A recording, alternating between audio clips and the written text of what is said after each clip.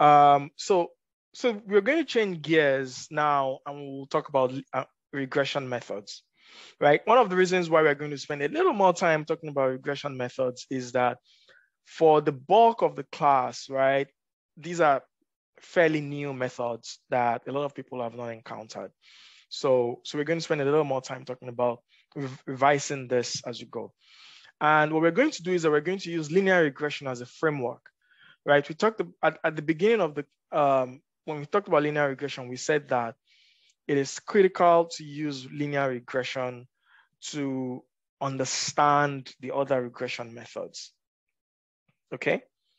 And so what I want you to do is that as we go about this, okay, somebody asked us to go over the 2x2 table. And so now I feel compelled. Now 2x2 table was not one of the things that we had planned to talk about, but I am going to just pull up a slide very quick. Okay, let's do this. Let's keep going. I'll talk about the 2x2 table after we take a break. So we'll talk about linear regression quick for a while. And then when we come back, before we keep going, we'll talk about the 2x2 table, then we'll pick it up. Okay. All right. So regression methods. Okay. And we went very quickly through these methods. This is a summary of everything that we learned under regression methods, right? I think the other thing that is also important here is how we interpret, and that's here. Okay. Okay. All right. So in linear regression, can somebody tell us when is an appropriate time to use linear regression?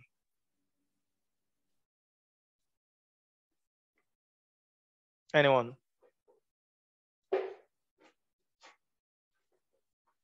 When would you use linear regression as opposed to anything else? Hello, sir. Good evening. Yes.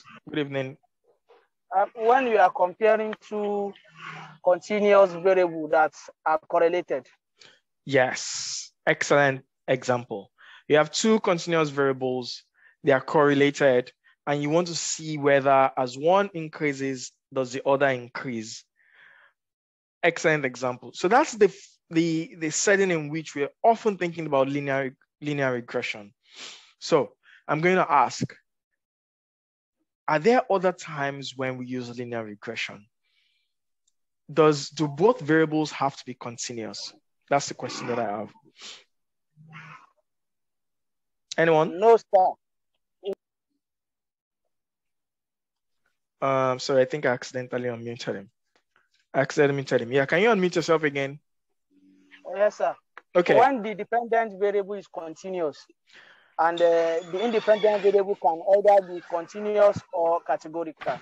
Continuous or categorical. Very good. So what is the dependent variable? Let somebody else tell us. What is the dependent variable and what is the independent variable?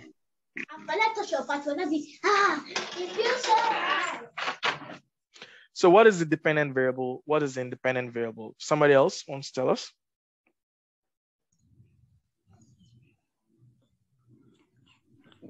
The dependent variable.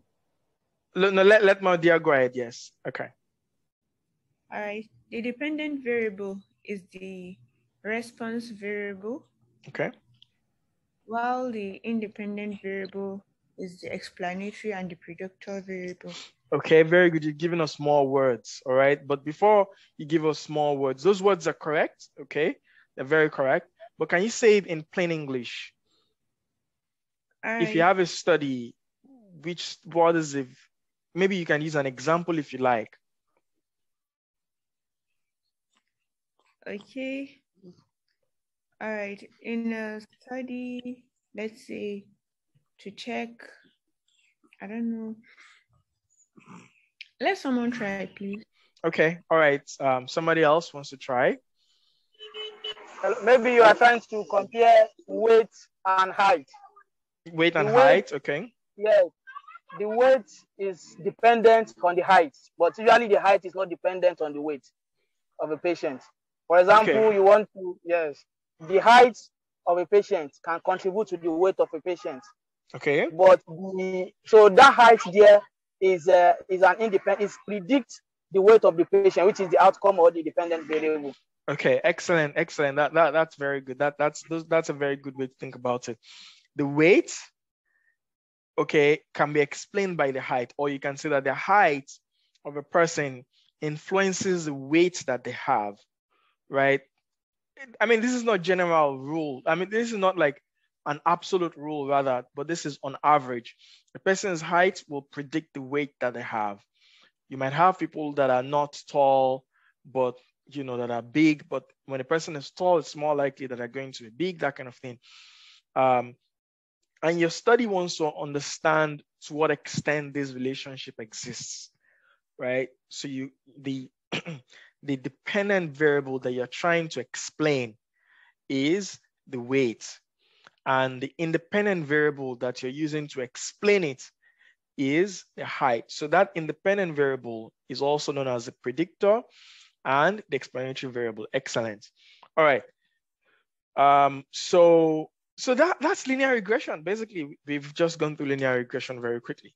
So the other thing before we go is logistic regression. Somebody else wants to tell us, when do we use logistic regression? And is there anyone else who has not spoken at all today that just wants to, break out from the silence and just go for it? Logistic regression. When do you use logistic regression?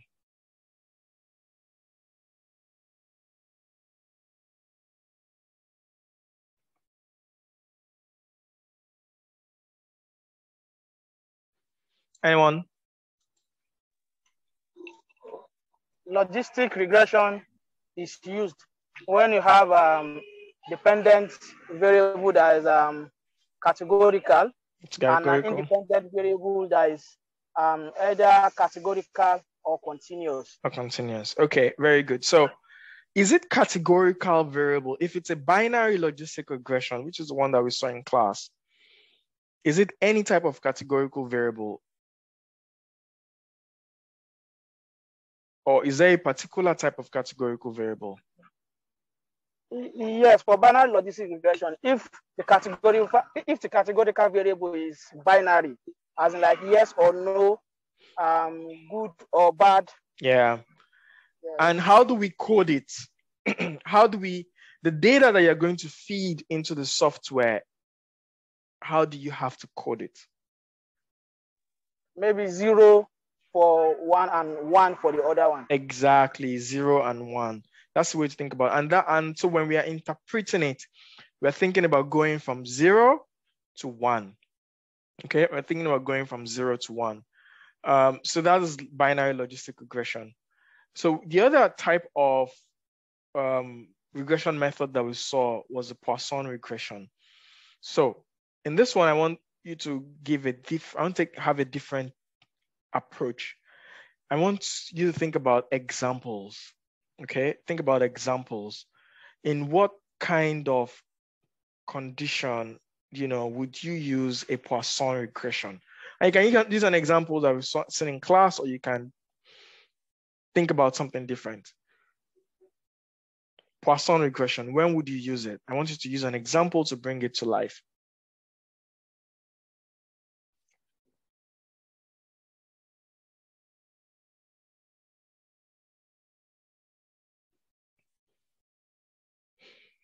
If you remember, we said that for a linear regression, you need a continuous variable as the outcome.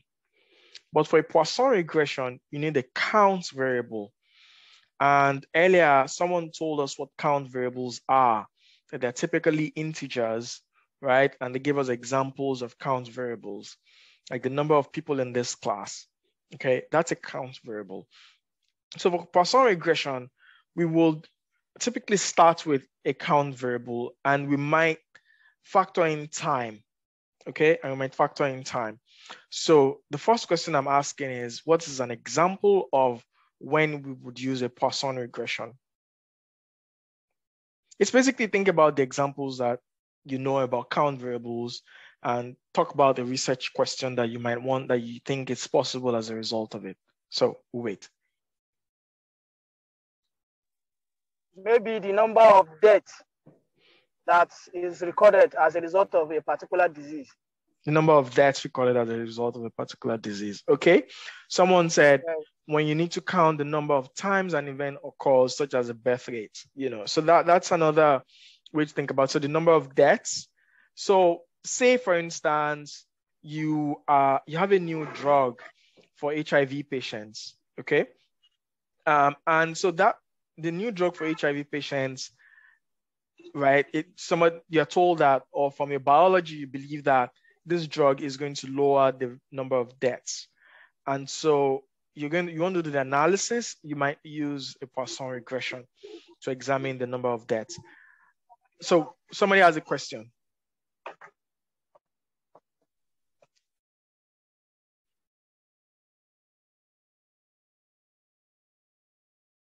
Dahiru, you have a question?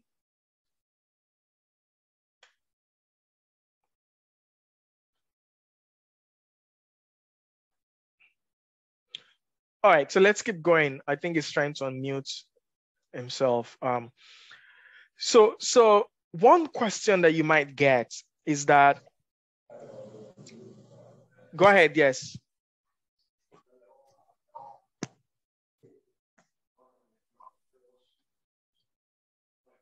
I see you unmuted yourself. You want to speak up now? All right, so one question. Yeah, go ahead. Go ahead. It's okay now. I'm getting, sorry. Okay, excellent.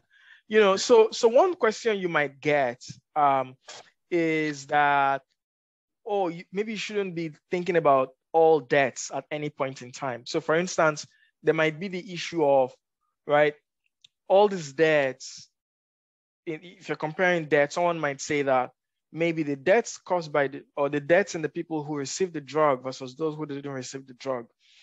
It could be that those who didn't receive the drug, many of the deaths occurred in the first year, and then the people don't die anymore. But the people who received the drug, they continue to have deaths into like multiple years, right? And maybe this is a 5-year study, okay?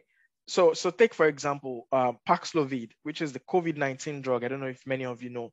People are finding that when you use that drug, right, it sort of keeps the viruses away, but it doesn't fully like eliminate them. So when you get tested, the viral load might go down for the COVID-19. And once the person starts feeling well, 2 or 3 weeks later, the virus comes up again, and then they start feeling unwell. So it might be that maybe the drug that you've introduced, this new fancy HIV drug that you've introduced, is helping people to essentially defer the number of deaths over time.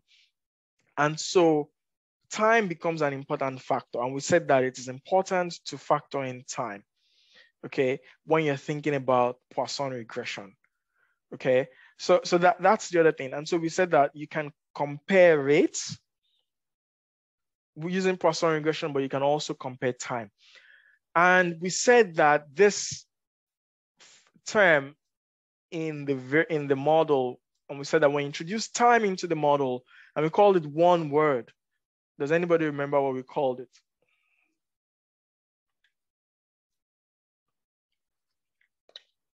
We said that when you introduce you introduce time into the model, we're using time as something, so that allows us to analyze the result as a rate.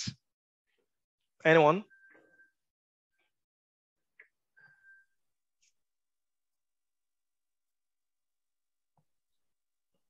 You can unmute yourself and go for it.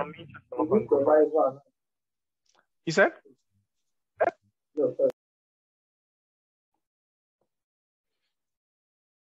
Anyone?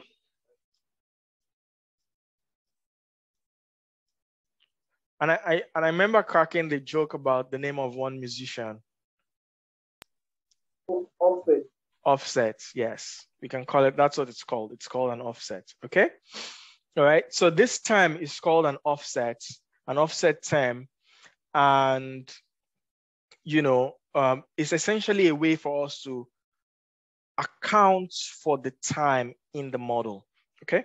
All right, the final one is Cox proportional hazards model. So who can tell us when we can use this one? And then we'll take a break.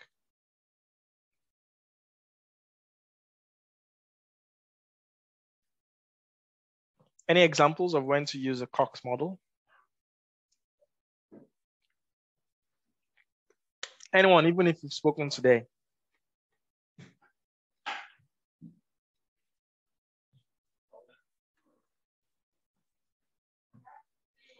Did we say that it's when we have a time to event outcome?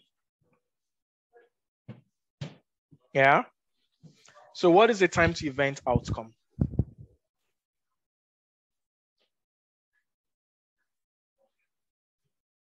Azubike, I thought you wanted to say something. Well, I wanted to say that I think I remember something about adjusting for confounders. Yes. Use Cox proportional. Yes, that is correct. Cox proportional hazards model. We said that, excellent. So we said that if you're looking at the survival analysis, right? You have a survival analysis that you've done. You've compared 2 time to event outcomes.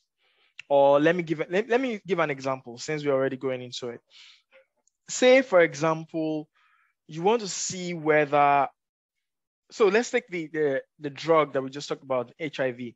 So, you can check, you can count the number of deaths and look at whether the number of deaths differs in the group who got the drugs and the group who got the placebo. That's one way to do the analysis. And if you do the analysis that way, you can use a Poisson regression. But another way to do the analysis is to look at how quickly did the death occur. Okay. And remember, I gave the example that maybe some in one group, the deaths are occurring early, but in the other group, the deaths are occurring late, right? In the Cox proportional hazard model, the outcome is the time to when the event occurred. It's not the number of events. It's the time to when the events occurred, right? So if the events occurring earlier, then that means that the hazard is greater. If the events occurring late, so the Cox proportional hazard model assumes that everybody is going to get the outcome. And often you think about it in the context of death, everybody is going to die. The question is, when are you going to die? Okay, so if you think that everybody's going to get the outcome, whether they get it during your study or after your study, okay, but you want to see if there is a way for you to make them get it later rather than earlier, then you would use a Cox proportional hazards model. And while you're doing that, and if you want to adjust for confounding while doing that, you use this method. Or if you want to obtain a hazard ratio, you would also use the Cox proportional hazard model. Any questions before we take a 5-minute break?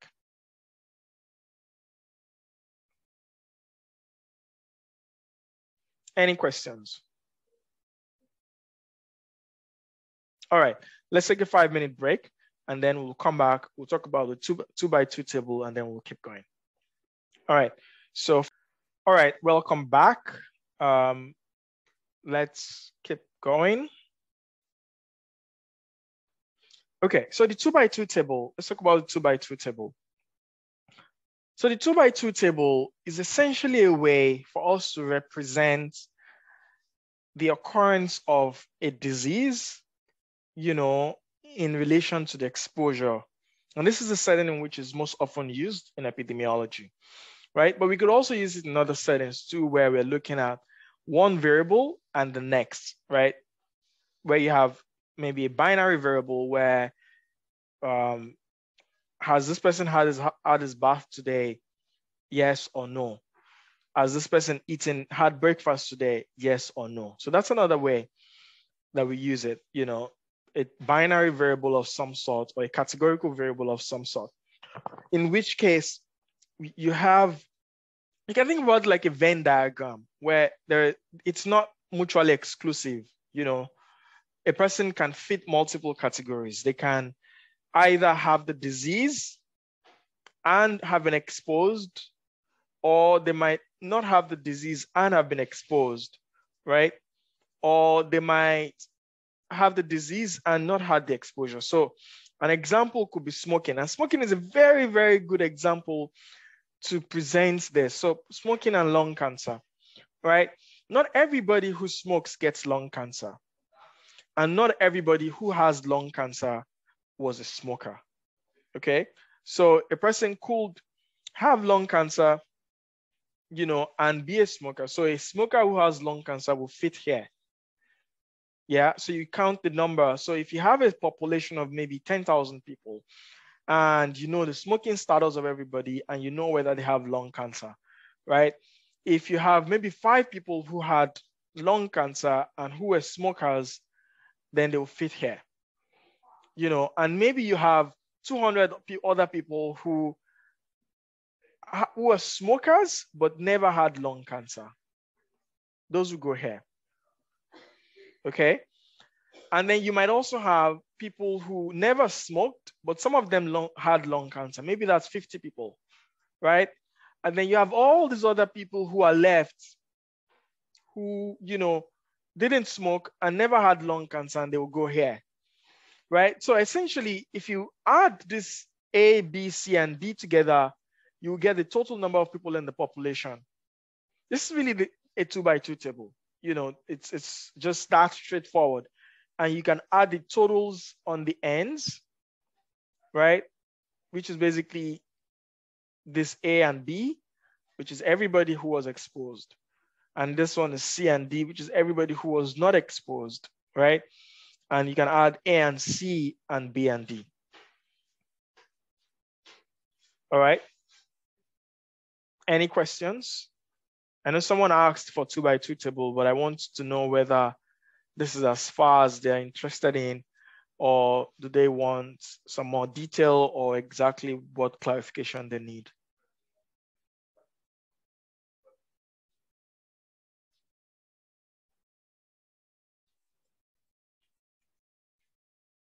Yep. Should I keep going? All right. So we also used the 2x2 table to motivate the chi-square test. And so instead of using A, B, C, and D, we use this nomenclature, D1, D0, H1. And that's because we can then use this nomenclature in this formula. This is the formula for chi-square, this one. That, you know, and we can use that, just plug in the numbers, and then you get the chi-square, and then you can read this off in the statistical table. And you remember I said that all of these statistical tables, there's the online version, right? That you can just plug numbers into a website and it'll give you the p-value. Okay, all right.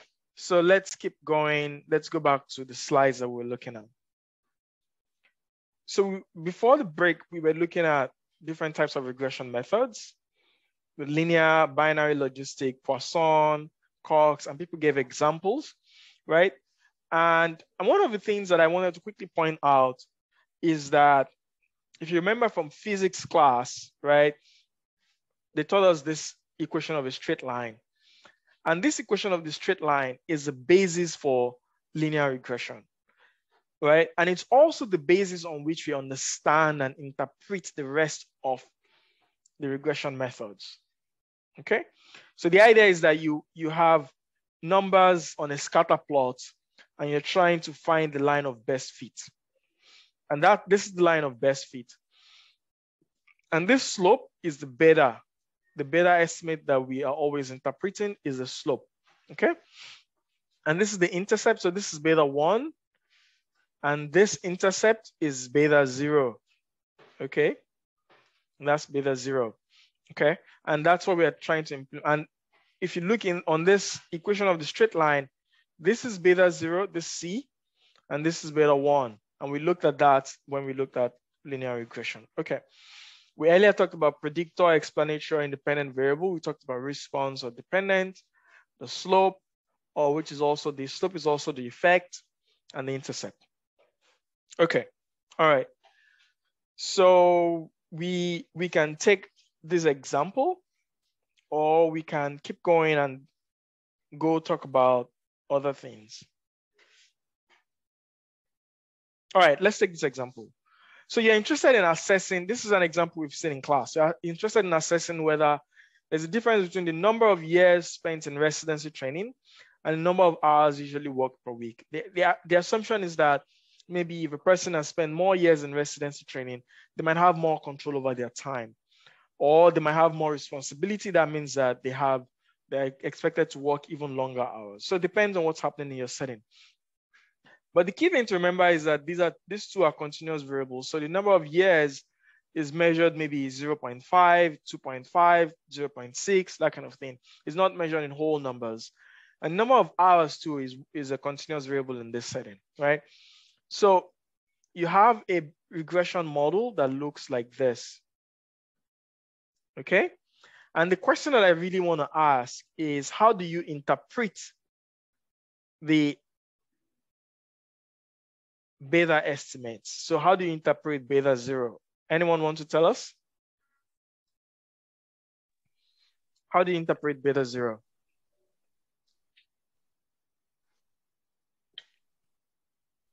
Anyone?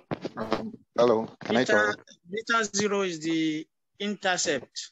The intercept. Is the hours worked when the residency year is 0. When the residency year is 0. Okay, very good.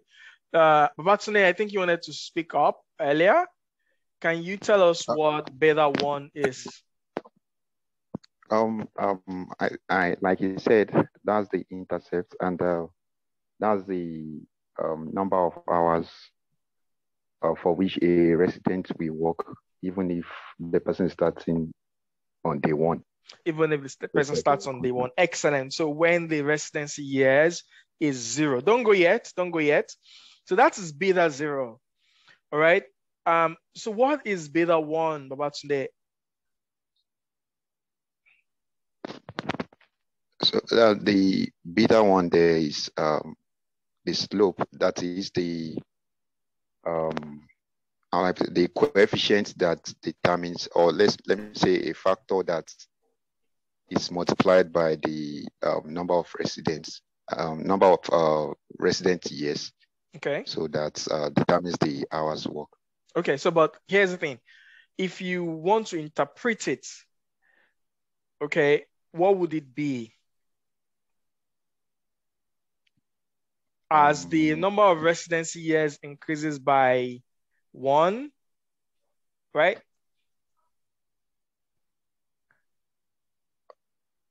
Let someone else try it. Okay, all right. Sir, can I try? Let's have somebody else. Sorry, so that we can have more people talk. I really like your enthusiasm. Let's have somebody else attempt it from the class, and then if we don't have anybody else, then you give it a shot. Anyone else in the class wants to try?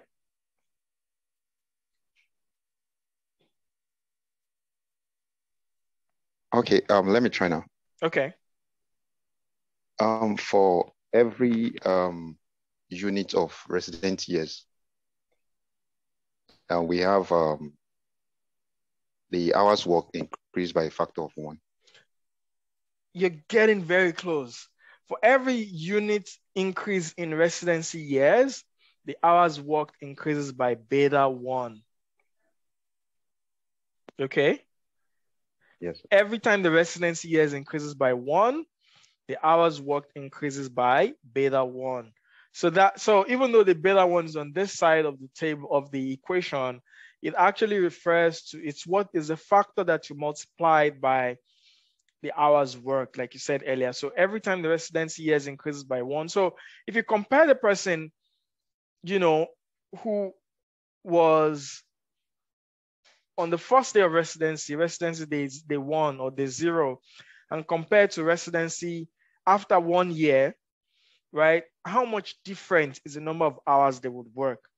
And we looked at that here earlier, you know, and we found that beta coefficient in this study was 0.97, right? That means that if on average, and you remember like Lawal said, that that the constant is the number of hours worked on day 0.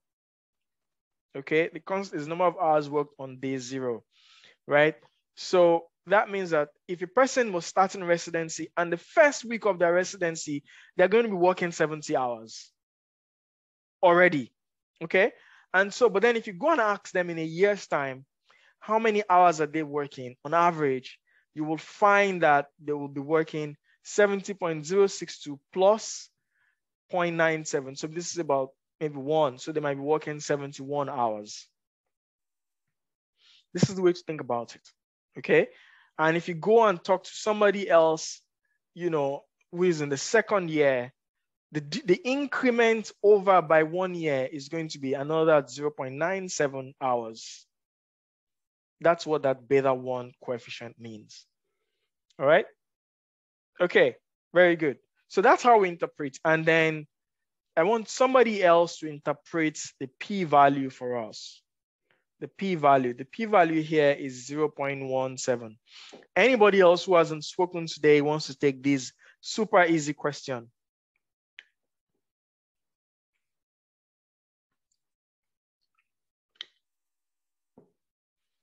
Anyone else? Anyone who hasn't spoken today? This is the easiest question of the day. Just gonna go for it and blow it out of the park.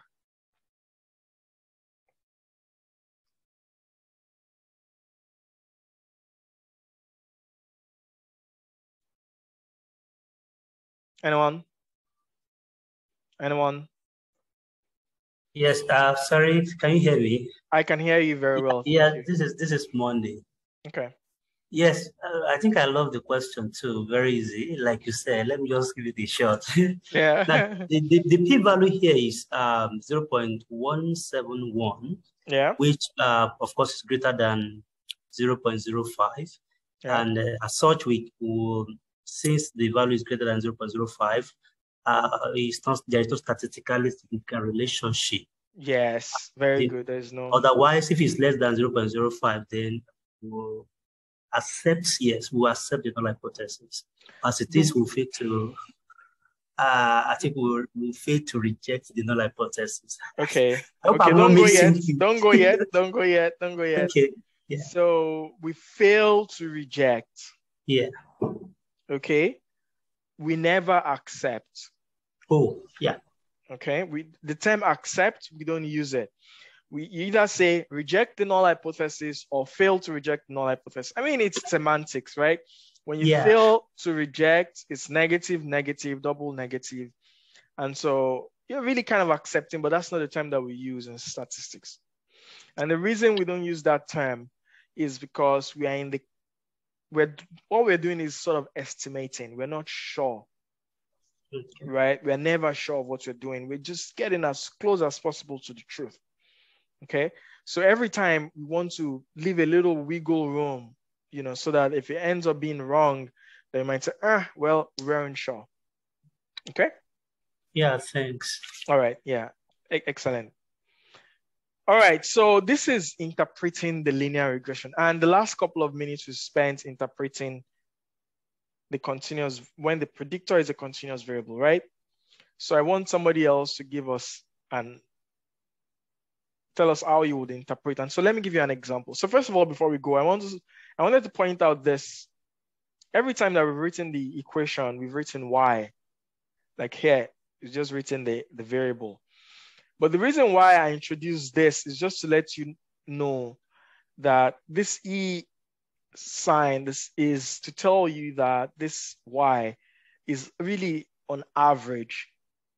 Okay? It's really on average. So it's not as if we're talking about the individual person or the individual patient. We're talking about the average of a population. That's the context in which we're doing all of these methods. Okay, something to always remember. That everything that we're doing here is on average, is not relating to a specific individual. And the reason why we are saying that is that it gives us pause. So for instance, in the context of prediction in, say, machine learning, this is what they do in machine learning, by the way. They use regression methods like linear regression, logistic regression, okay? And then they add up the beta 0 and the beta 1 multiplied by x, And they might have maybe 10 variables like that. So beta 1, beta 2, beta 3, beta 4, whatever. And, you know, and they add that all of that up to obtain this y, right? The average for y. Now, sometimes when you predict an outcome in machine learning, it doesn't happen the way you expect it to be. And the reason it doesn't happen the way you expect it to be is that the specific individual that you're dealing with might have another factor, which is often called the error term, right? That makes their results different from the average.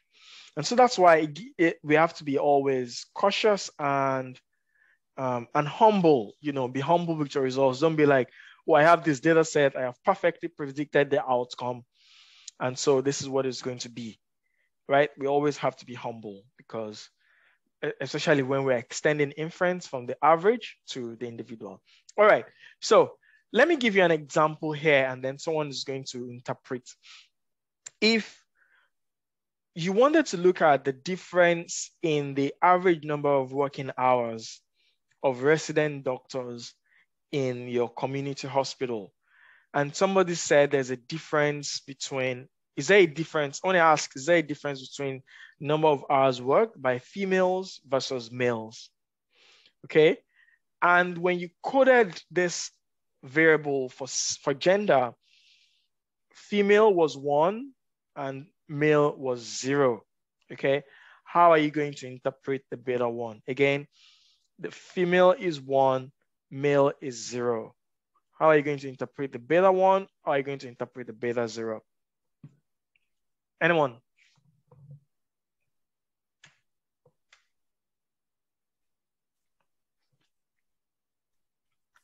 Hello, sir. Yes, please go ahead. The beta naught.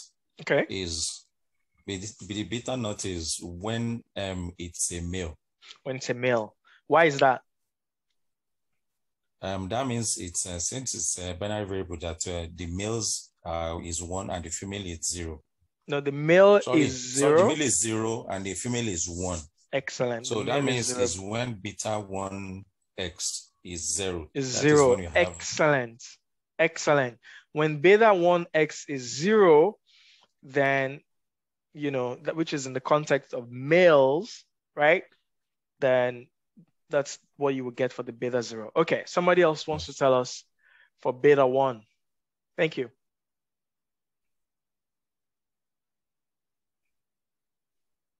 Noah, you want to go?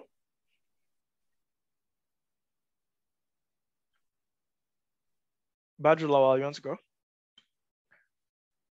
Anyone else?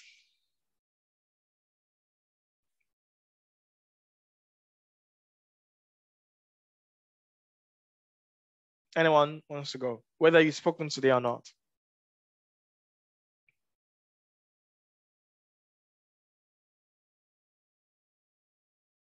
What is beta 1? We just were told that the beta 0 is, you know, the average for males, right? And so what is beta 0? What is beta 1? Anyone wants to try? It's right there on the screen, by the way.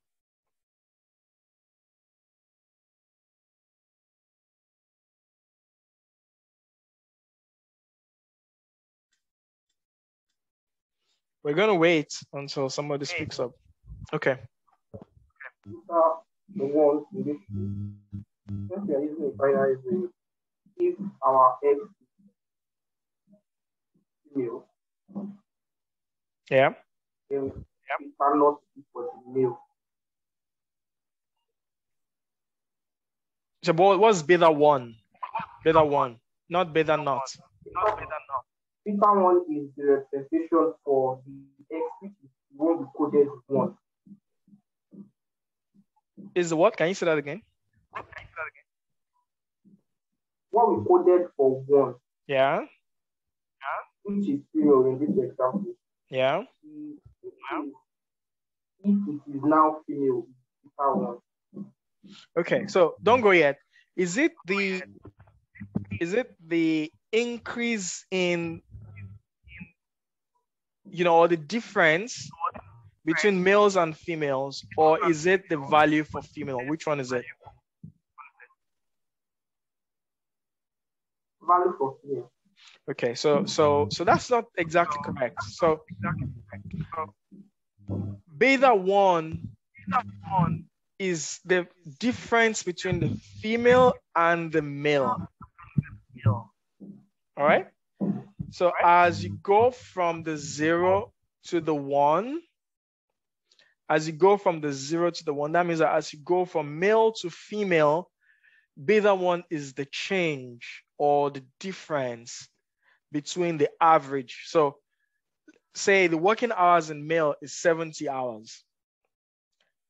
The beta 1 would be something like maybe 2 hours, in which case the average in females will be 70 plus 2. Okay, let me say that again. If the beta 0 is 70 hours, and we said that is the average in the reference group, or the average in the group for which is, the 0, right? The 0 group, the reference group. Beta 1 is the difference between the reference group and the other group, which is the female group, right? The group you're interested in.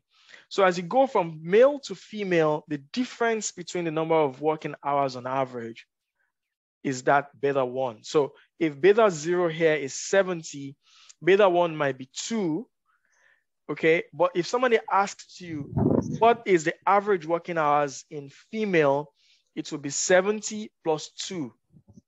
It's not the 2 that is the working hours in the female, it is 70 plus 2. And I think I might have an example here. Right, so this is an example.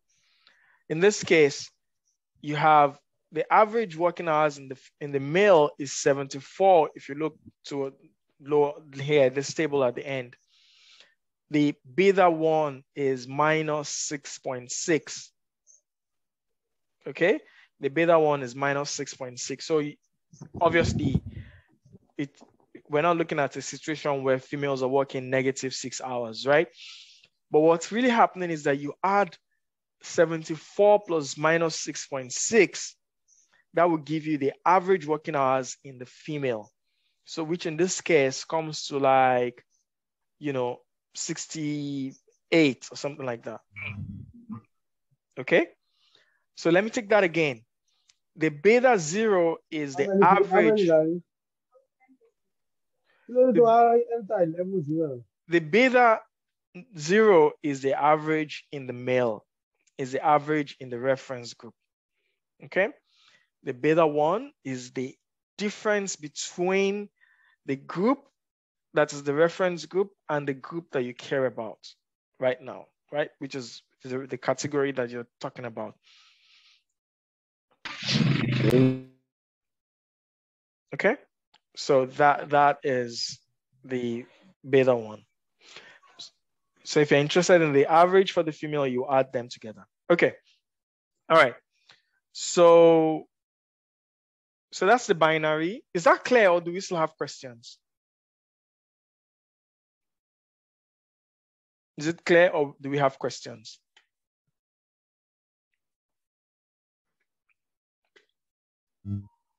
Yeah, it's clear. All right. So what if it's a categorical variable? What if it's a categorical variable? So in the last few minutes, we're talking about males and females. What if we're talking about BMI? Okay. And maybe hours work. Let's assume, for instance, that, obese people are working different number of hours from normal weight, from underweight. And your reference group is normal weight. Okay. Your reference group is normal weight. If somebody gives you a beta estimate for the obese group, how would you interpret that beta estimate? Anyone wants to give it a shot? Sorry, come again with the question. Okay. You're interested in how the number of hours worked differs by BMI category. Okay, and so for BMI category, you have underweight, normal weight, and overweight. And your reference group is normal weight. Okay, and your reference group is normal weight. For simplicity, I'm using 3 categories. If you're interested in the beta estimate, so maybe beta 1 for obese, right, compared to normal weight, how would you interpret it? First of all, what would be the beta 0?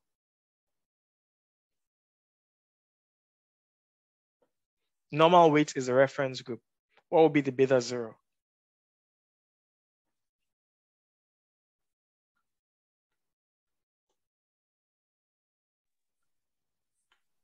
Anyone? Yes, go ahead. I think the beta 0 will be the BMI for the normal weight. Yes, yes. The beta 0 will be the BMI for the normal weight. What will be the beta estimate for the obese group?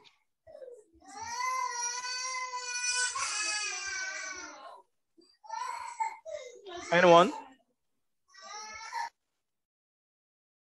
Anyone? What's the beta estimate for the obese group?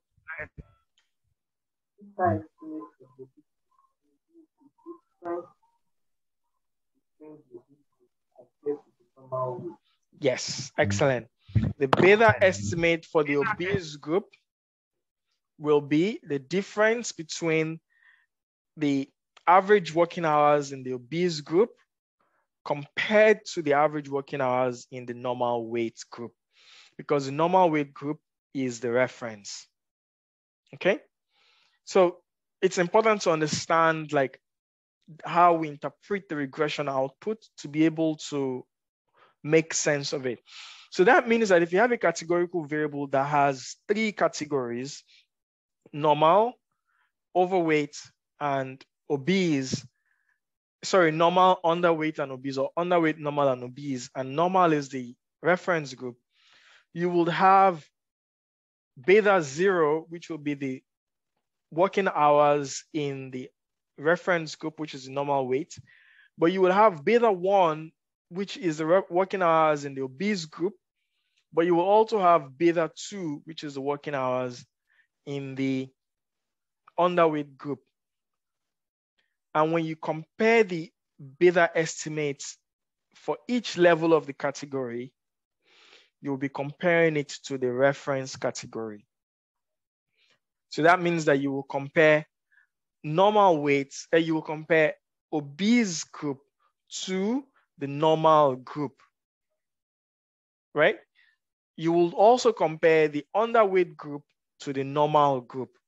So that's how we think about, that's how we interpret the regression output for the categorical variable. All right.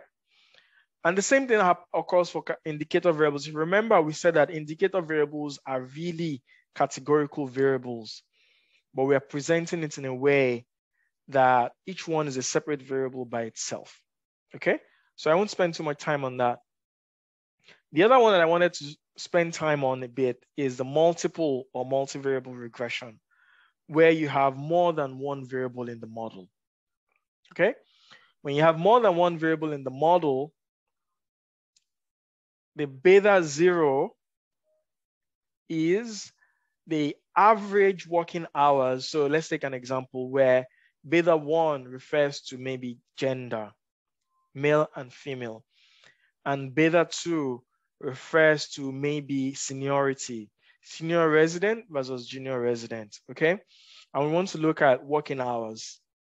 The beta 0 refers to the average working hours of the individual when beta 1x is 0, right? And beta 2z is 0. We're essentially setting everything else to 0.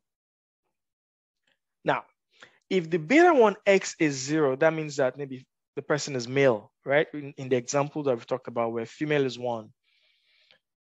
In the example of the senior resident is 1, junior resident is 0. So that means that the individual that the beta 0 refers to will be a junior resident.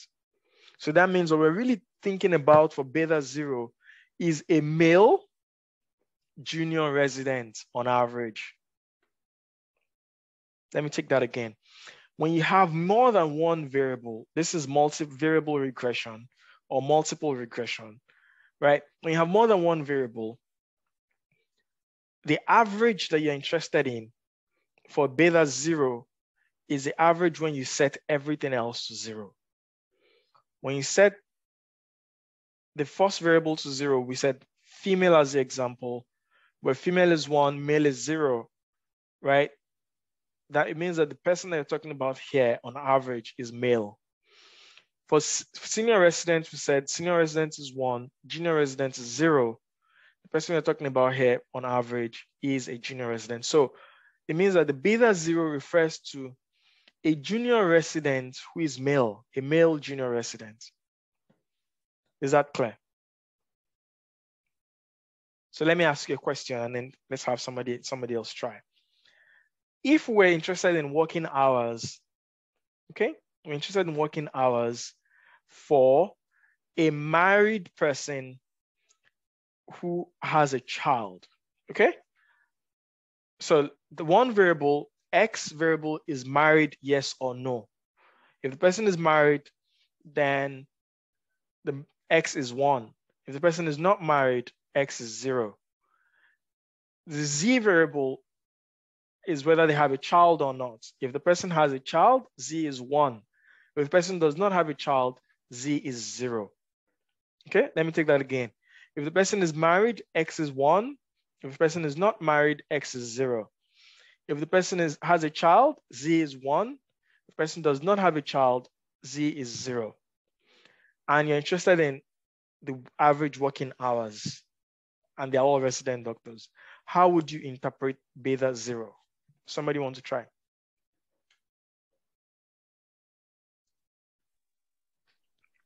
Hello, sir. Yes, go ahead. I think the beta 0 is the average number of hours worked when the person is not married and does not have a child. Yes, excellent. The person is not married and does not have a child. That is B0. The next question you want to understand is, what is B1? What is B1, right? We said B1, somebody want to try? We said X is for someone who is married, whether they're married or not married. Let's have somebody else try.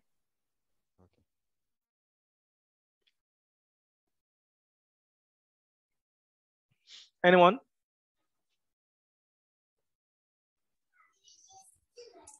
Can I try, sir? Yes, please go ahead. I think B1 is the constant for married females. For married, just for married. You said X is when the patient when the resident is married is 1, and when he's not married is 0. 0, yes. So is the number of hours, is the average number of hours for married. Is it the average number of hours or what is it? It would be it is the multiple.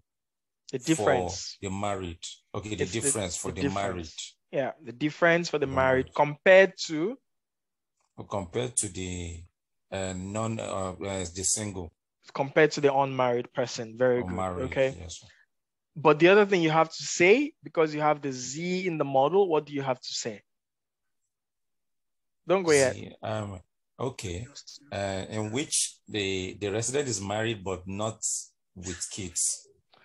No, that's not. But you have to say that you're what? Adjusting for. Adjusting for kids. Yes, adjusting for whether they have kids or not. Kids or not. Okay. Okay.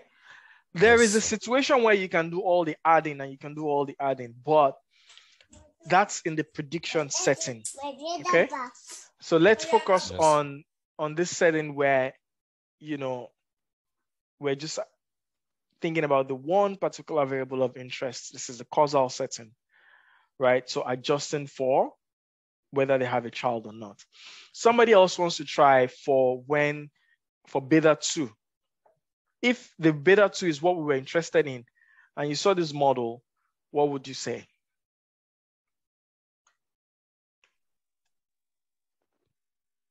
Go ahead. Yep. Okay. Beta 2 is the contribution of whether the contribution of the average number of hours worked, which results to the increment in the number average number of hours worked. Mm-hmm. When a person has a child, adjusting for covariate X. Yes, adjusting for covariate X. So the increase or the difference, right, in the average number of hours worked when a person has a child compared to if they didn't have the child, adjusting for whether they are married or not. This is the way to think about it, okay? This is the way to think about the interpretation. I spent some time on interpretation because if you understand how to interpret the linear regression, then you'll be able to interpret all the others too. All right, so I'll skip this. We already looked at this, and then we looked at other variables, other regression methods. And basically, once you understand everything that we just talked about, you just need to make slight changes in the that you talk about, in the way that you present your interpretation. So for instance, if it's a logistic regression, instead of saying the difference, right, you will say the odds. So the odds of the variable is higher by, because now you're talking about in the context of multiples. In Poisson regression, now we're talking about the mean, right? And here as well, we're thinking about you have to exponentiate, so you're also talking about in multiples. And the same thing in rate and the same thing in the Cox proportional hazards model. But once you understand all that we just went through in the first set, it'll be easy to translate that into this setting. And we went through this in the previous class as well. Okay. All right. So I'm going to skip this so that I can have a little time to talk about survival analysis. And yeah. So in the last class, we went through survival analysis, and we spent a little bit of time thinking about the definitions of time to event data. Okay. And, we defined 3 common terms. So what I'm going to do now is I'm going to give you an example. And then if anybody wants to just raise their hand and tell us what the target event is, what the time origin is, and what the time scale is. Okay? All right, example. You are an obstetrician and you're conducting a study looking at the effect of zinc supplementation on whether the baby survives or not. And so the baby survival might come in the form of maybe an abortion or a miscarriage, a spontaneous abortion or a miscarriage. It might come in the form of, a fetal death. It might come in the form of a stillbirth, right? But up till the time when the child is born, you want to see whether the baby survives. So at the time when the child is born, you stop your study. Again, you start the study from when the woman starts antenatal care. Okay? And then you follow them until the time when the child is born. All right? And they're coming to clinic every month, or you're measuring the gestational age in weeks, that kind of thing. So somebody wants to tell us what the target event is. Anyone? Yeah, go ahead. I think that the target event is the outcome, ranging from the abortion to either a live birth or a fetal death. Right. So the pregnancy loss is the target event. Very good. Yes. Somebody else wants to tell us the time origin. The time origin. Anyone else? The starts of the antenatal care, when they enrolled for antenatal. Yeah, so when they started antenatal care clinic, that's just the time origin. Very good. Anybody else wants to tell us time scale?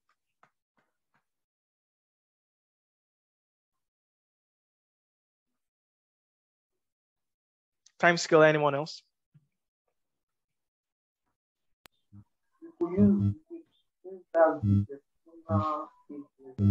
You could use weeks, okay. You could use months, and varies. Okay, let's take another example, and then we'll have a new set of people who haven't, who haven't participated to just try.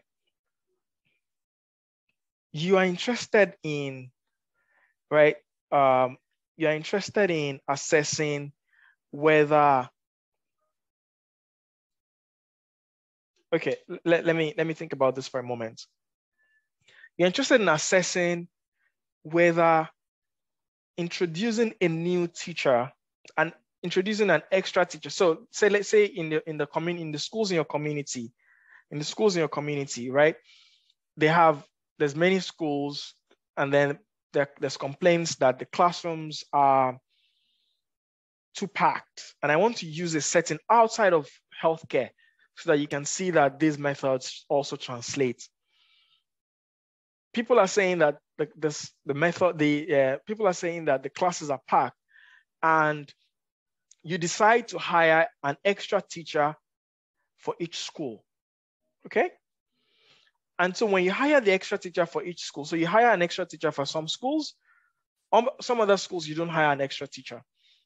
But then all the schools in your community are the schools that you include into your study, okay?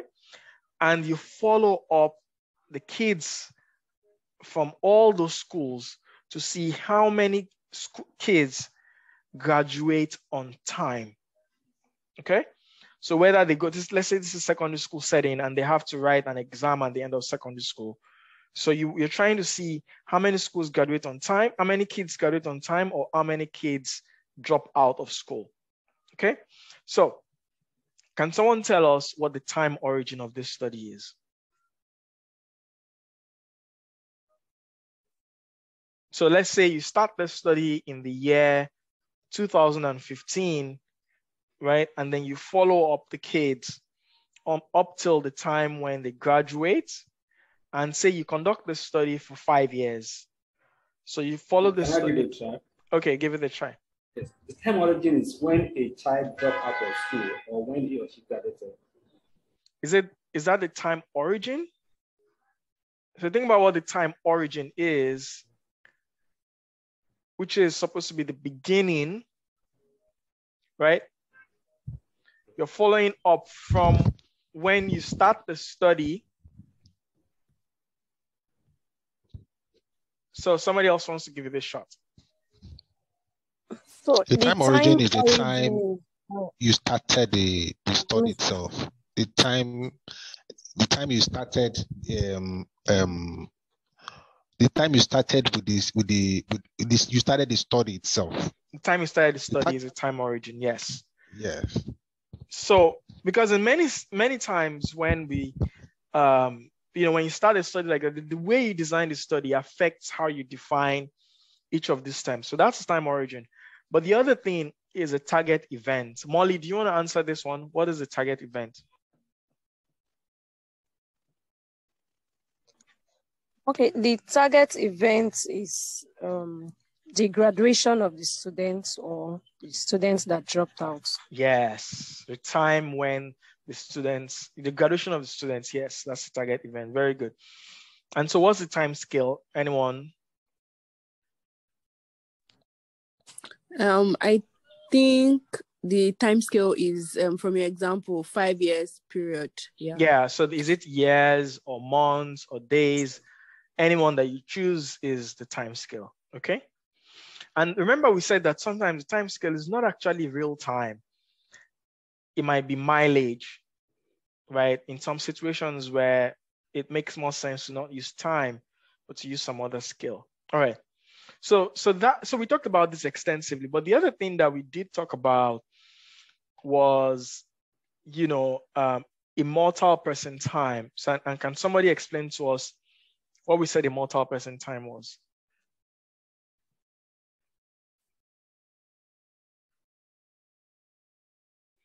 Anyone wants to try? So if you remember, we said that sometimes you start the clock of the study from a period when a person could not have had the outcome, right? Like it's unreasonable. So in the example that we just saw, right, a person can drop out of school anytime. So you can start the study in 2015 and they're in GSS1 and something happens to their parents, God forbid, and they stop coming to school, they drop out, or they might drop out in SS3 or, in the 6th class, that kind of thing. But if you think about in the context of like teenage pregnancy, right? There are kids who start school, who start secondary school before they enter puberty. So if you're going to look at it, do a study where your outcome of interest is teenage pregnancy, but you're looking among secondary school girls because it's convenient for you, you would inadvertently include some kids who could not become pregnant because they were not even at puberty yet. You see what I mean? So that is immortal present time or immune present time. Another example is, where, for instance, you're studying HIV patients, okay? Now, for a person to develop a AIDS-related death, they have to first have AIDS. But most HIV patients, when they start, right, they are unlikely to have AIDS-related death at the beginning because at the beginning of their infection, the stage of their disease is such that AIDS-related death is unlikely to happen. But it's more convenient for you to include everybody who has HIV infection, maybe everybody in your center who has HIV infection. So even though you're including them at that time, it's unlikely that they will have AIDS-related death in the initial years of their disease. That period when they're unlikely to have AIDS-related death is immortal present time. Okay? You're including people into a study at a time when they're unlikely to have the outcome. But you're doing it because it's convenient. And sometimes, one thing to do is to try to avoid including them at that time. Maybe include only people who have AIDS at the time of starting the study and then follow them up. That's one way. Or adjust. You can use statistical approaches to try to adjust for the severity of the disease. So you will conduct the study as you do, but you ask people about whether they have AIDS or not. And then you would include that in your model as a confounder. Okay? All right, so that's immortal present time. The other thing we talked about was censoring. Does anybody want to give it a shot? Do you remember what we said censoring was?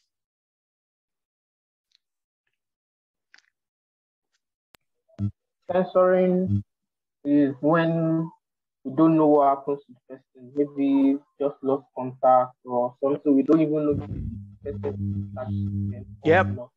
Yeah, excellent. So censoring is when we don't know the outcome that the person experienced, okay? It might be because we lost contact with them, or it might be because the study ended before they experienced the outcome.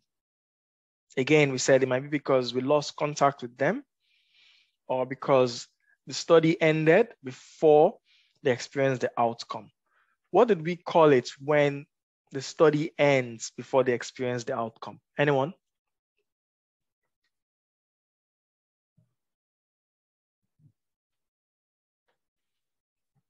Yes, you've done a study for 5 years and you're following people up to see whether they die.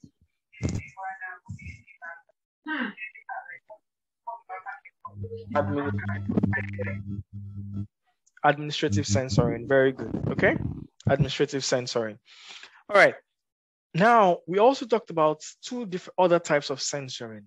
We said left censoring and right censoring. Does anybody remember and wants to tell us?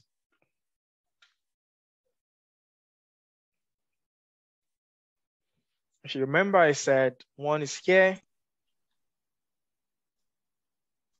and one is here. So I think for the left censoring, the event had occurred before the patient or the respondent had been recruited. Excellent. Excellent. That's left censoring. Okay. And what is right censoring? While for the right, the study has been concluded, then the patient now at the event. Not necessarily. So anytime after you start the study, that is right censoring. So right censoring is the censoring that we're actually interested in. Okay.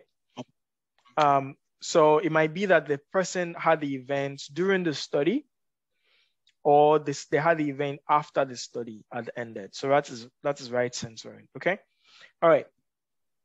Very good. So the other thing that we then talked about was the Kaplan-Meier plot. Does somebody want to try to explain this plot to us? Anyone?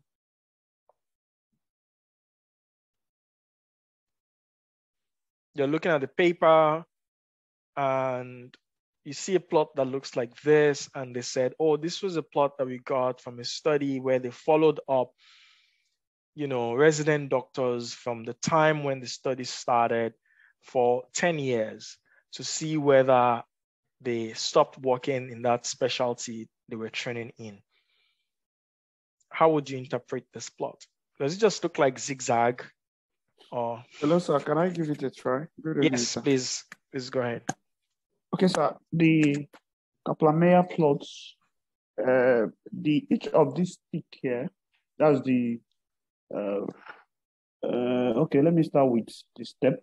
Okay. Each of the step here means that one of the participants in the study have had the outcome of okay, interest. One or more, yes. One or more of the participants here. Then each of these sticks here represents censoring. Censoring. Yes. Excellent. Yes. That's excellent. So that's basically what it is. There's also something else here. Like we can see a place where you're having a step down and then a horizontal tick.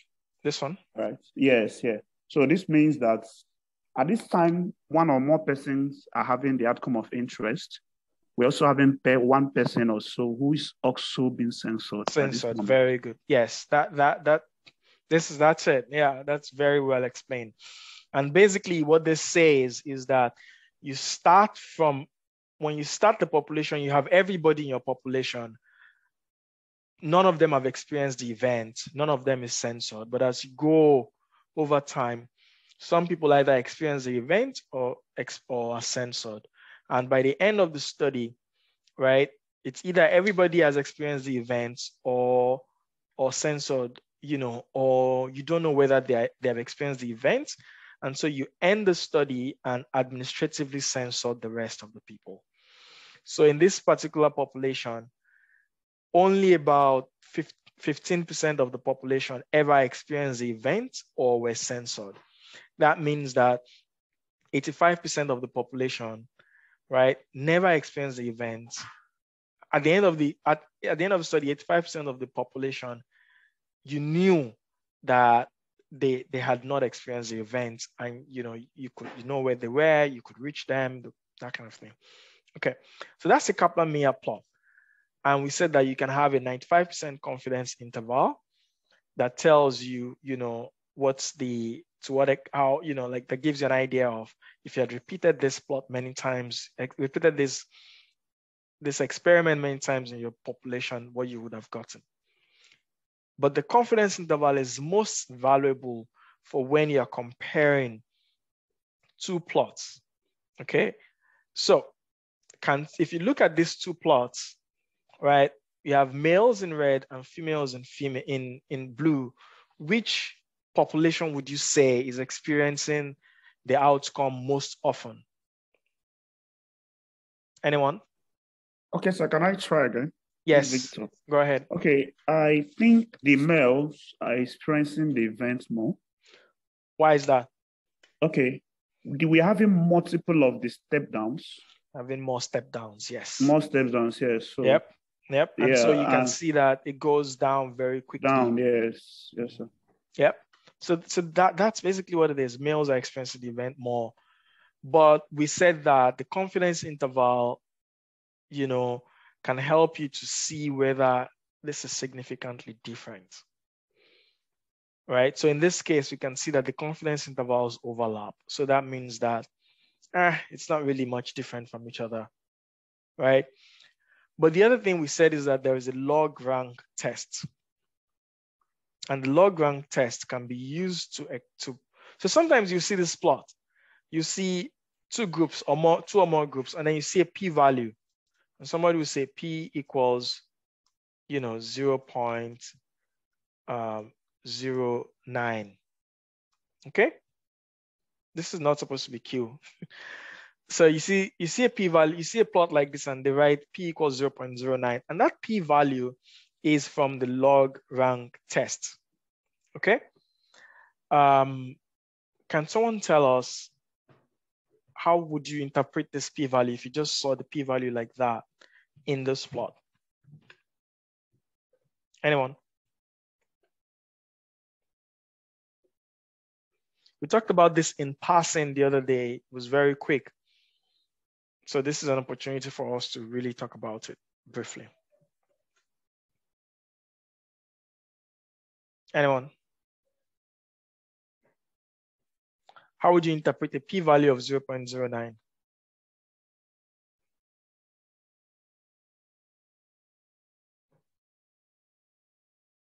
Would we say that the survival in the groups are significantly different or not significantly different? It's not significantly different. Can I try, sir? Okay, sorry. We would say that it's not significantly different, yes. So basically that's what the log rank test does. It just compares the survival across the entire length of the curve, and it gives us a p-value. And based on the p-value, we can say whether it's significantly different or not. All right. So that is the last slide that I have. Thank you very much for staying on and for asking questions and engaging as intensively as you have. If you have any questions, I'll take them now. But before we do, I want to announce that we are sending out, and if you might have seen the email come through, 2 tasks for you to please complete. One is a quiz that essentially assesses everything that we've taught you. It's a very short quiz, maybe 10 questions, and just checks where you stand. The purpose is for us to see how we have all improved over time, because we can see that there's a lot of engagement in the class, but this is an opportunity for us to assess each person individually. So if a person's voice is being drowned out, this one is going to help us assess that person. That's one. 2 is that we're also sending out a course evaluation where you will tell us what you think about the class, the feedback that you have. Are there ways that you want us to improve the class? So if you're going to recommend this class to someone else, what are the things you would like to see? So that's one thing. There's a section. So there's questions that we ask you to just fill out, make selections of options, and there's opportunity for you to write freely. Tell us what you think. We would really appreciate if you could do that as quickly as possible, and we'll look out for your filled forms. So I will take any questions that you might have. Someone wants to know whether they will have the recorded video of today's section. Yes, we'll send out the videos as soon as we can.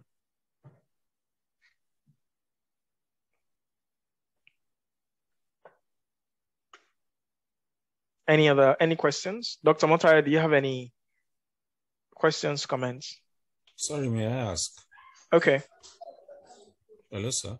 Yes, go ahead. Go ahead, please. Hello, sir.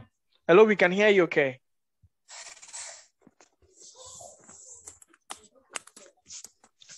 Habib, we can hear you okay. Okay. Yeah. I want to ask if a repeat of such program will be coming up, because there are a lot of people around me who got to know about it late and wouldn't mind if there will be, as in the whole program coming up, maybe another series, sort of. Yeah, so yeah, thanks. So what we're thinking that we will do is that we will make the videos available to people, and so very soon we will announce some form of a different format where we'll make the videos available, and we might have discussion sections where people can come and ask questions that they have, right? So it won't be like a full-length course the way we have gone through in detail like this, but people will have all the videos for this one, and we will have maybe every month 1 or 2 hours where they can come, we can go through very quickly, expecting that they would have gone through the videos by then. So that's an option of what we can do.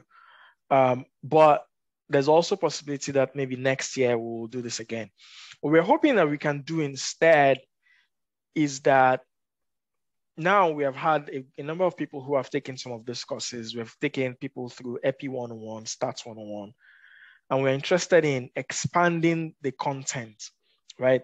Teaching other materials. So for instance, clinical trials, right? What I am thinking that we will do, and depending on if others agree, is that within the next few months, we'll develop a course that goes into clinical trials in more detail, right? Clinical trials are a good way to learn research methods in practice, right? And we'll do that, expand into clinical trials, and then expand into other things that we think will help people become better grounded.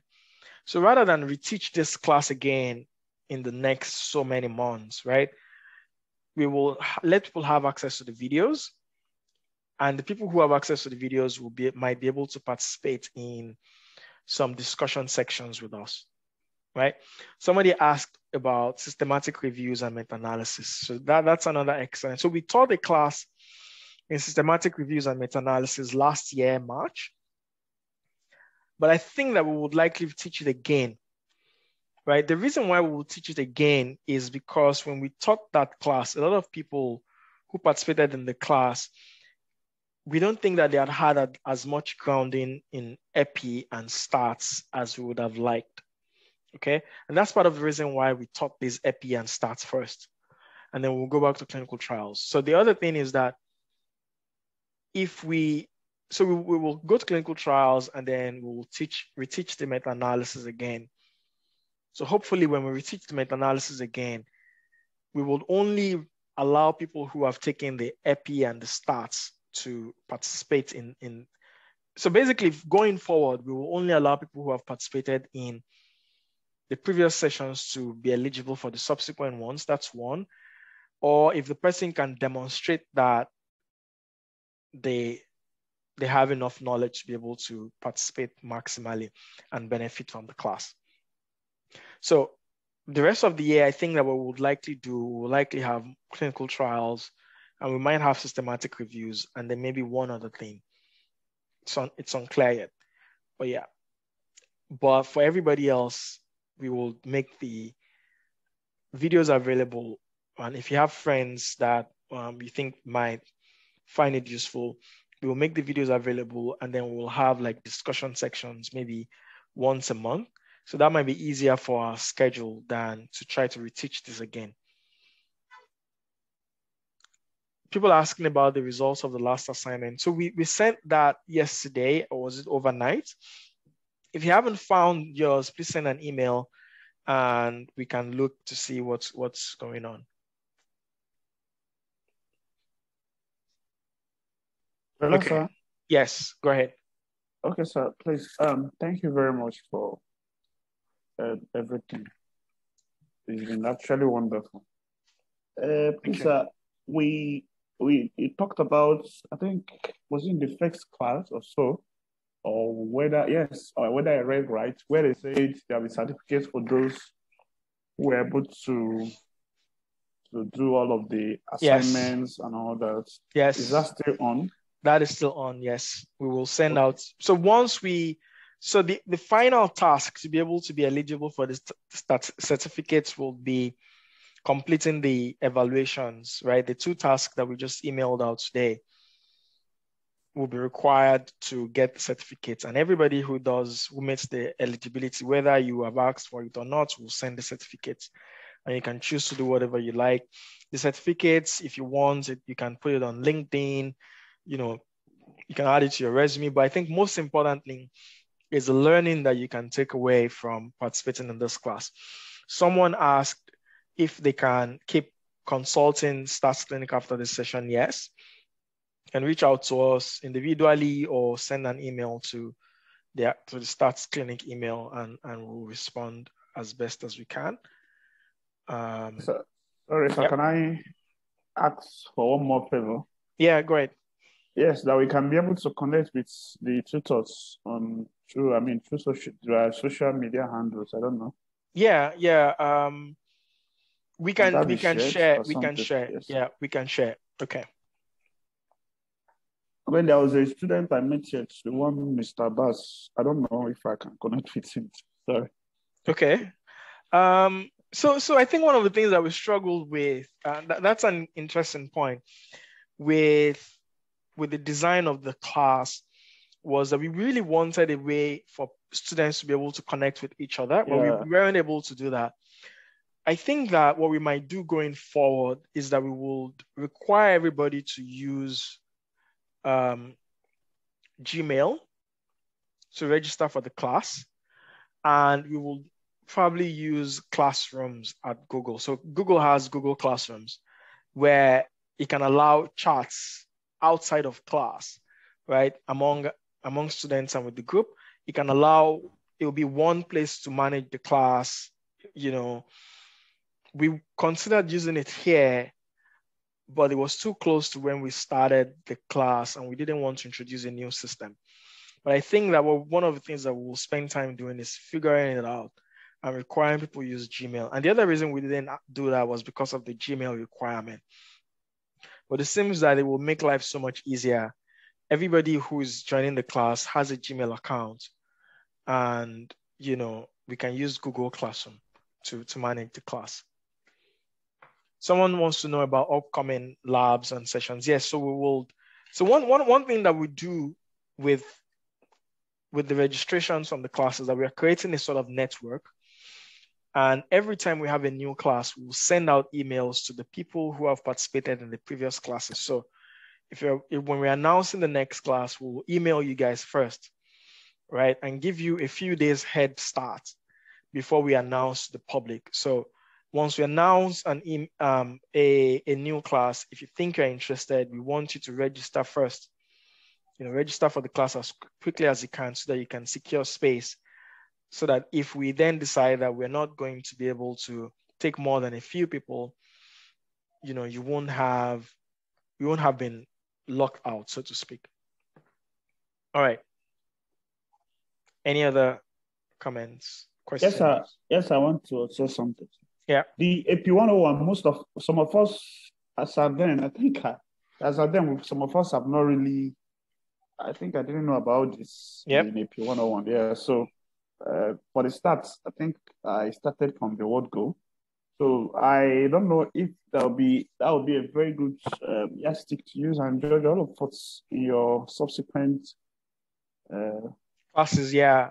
So what we will do, I think what we will do, because I think that it's important for people to have that EP 101 grounding to be able to move forward to a lot of things that we teach. What we'll do is that we will release the videos to you guys. It's not very long. It was just 4 classes, but it went very quickly into the design of research studies. So my sense is that it's something that you can sit down over a weekend and just dive into and be done with. So we will likely have a virtual option for the Stats 101. No, not a virtual, like a self-paced version of the Stats 101 class and the Epi 101 class. Over the next several weeks, we'll announce that. And we will encourage you to take that so that when we then come back later to do the clinical trials and the systematic reviews, you'll be ready for that. Yeah, asynchronous session, very good. Yep. All right. Thank you very much, everyone. We really appreciate the time that you have taken week in, week out. Hello, sir. Yeah, go ahead. Some of us got to know through, got to know about this program through friends. Maybe we were sent the link. And how do we continue to link up with you after this session? Is it through the email, or there's a particular WhatsApp group or Telegram group where you gathered all of us? So we think that email is probably best. Yeah. So we, as much as possible, one concern that we've had with WhatsApp groups is that, like it's going to involve like creating, there's a privacy of everybody. As much as possible, one thing you will notice is that we have tried not to circulate people's emails with others unless it happens inadvertently. We have tried not to share phone numbers such that, if people are going to do it themselves, then it's up to them. But I think that when we go into the next set where we will maybe use Classroom, Google Classroom, it will be easier to manage and you can directly ask for contacts that you think you need. Okay. All right. Thank you very much. Thank you very much. Yeah. We will look out for your emails and for your response to the forms and hope to see you in future sessions. Sir, thank you very much for the classes. We should really want to thank you because you've added so much to our knowledge, and for me that I'm having a proposal ahead that I fear the analysis, interpreting the analysis, at least you've allayed my fear. Yep. For the EPI, you said you're going to EPI 101 because I didn't get to know about it. You said you're going to send the link for us, right? Yeah, so we will announce an asynchronous course that would allow you to do it at your own pace, right? Okay. It will be videos, it will be slides. Okay. Yeah. Then, how long is the next set coming up, so that at least whatever I want to fill up, because most of the IR labs, I just downloaded the video to watch it on my own because of my hands are filled. So I want to know so that at least before then, I will have taken time to go through the IR labs and what have you, so that I will fit into the next meta-analysis classes and what have you. Yes. Yeah, it will likely take a while, maybe 2 months, because we will have to develop the slides. So we have to develop the slides from scratch and all that. So my sense is that sometime in September, we will announce the next set, the next session, and then maybe it will be in October. That's I think is likely to be the earliest possible when we will do the next course. Okay, and what's the turnaround time you expected for the last 2 mails that you said you're going to send to us? I think as soon as you can. Maybe if you can do it in 1 week, that's great. It won't take a long time. If you sit down in 20 minutes, you'll be done, right? So the earliest you can do it, the better for everybody. My sense is that in 1 week's time, we'll check to see how many people have done it, and then we'll decide how to move forward. Okay. Thank you very much, sir. Thank you. All right. Thank you very much, everyone. Thank you very much for all the comments and kind words. We will look forward to seeing you again. Take care. Thank you, sir. Thank you. Thank you so much. Thanks. Yeah. Please, share your social media handles and the rest of the team. Thank you, sir. Okay. Well, all right.